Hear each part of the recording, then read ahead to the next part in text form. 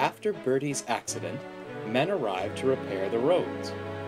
They started at the level crossing by the farm lane, tearing up the concrete and laying fresh asphalt.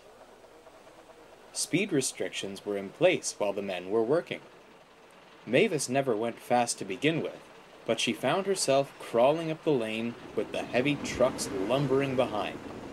She was annoyed with this, but the men would wave and say hello as she passed, and that made her feel better. Now, of course, road work on Sodor meant one thing: George. Mavis had never met him before, and very quickly abandoned trying to be friendly. "Huh!" he sniffed as Mavis crawled up the lane. "I know lorries who could haul twice your loads in half the time."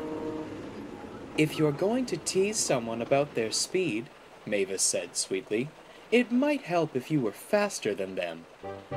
George growled as she rolled away. Early one morning, George was trundling through town to work. Cars and buses were honking impatiently behind him. Eventually, they began to speed around him and off into the distance.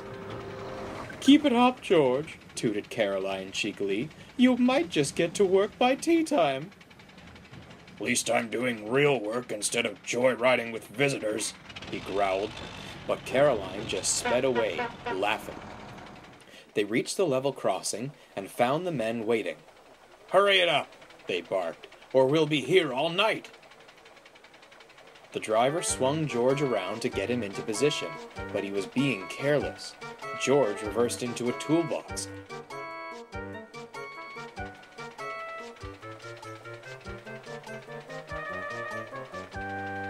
The driver hadn't noticed, but George had, and he said nothing.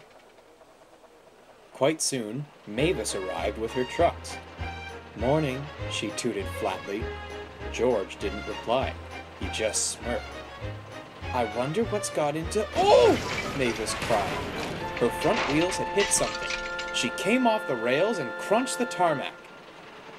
Mavis wasn't hurt, but she shot a glare at George. "Thanks for the warning," she snarled. "Watch where you're going," George retorted. "Now, if you were me, you would have swerved to avoid that." Mavis was furious. Everyone started arguing about whose fault it was when they were interrupted by honking horns. Cars had lined up either side of Mavis. Everyone went red with embarrassment and decided it best to clean up the mess.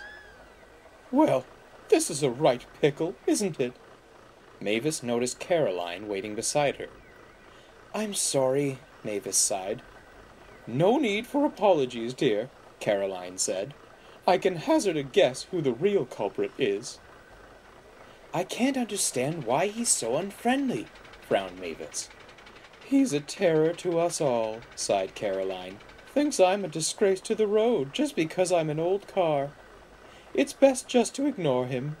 The road work will soon be done, and he'll be off to rain on someone else's parade." Mavis conceded, but couldn't help but feel sorry for George. The accident delayed the road work, and the men worked well into dusk. It was pitch black by the time George and his driver began their slow crawl home. "Let's hope tomorrow's a bit smoother," yawned the driver. A low wind blew through the empty streets. George smiled to himself. No cars were honking at him, and no steam engines were bothering him. He felt calm and at ease after a stressful day.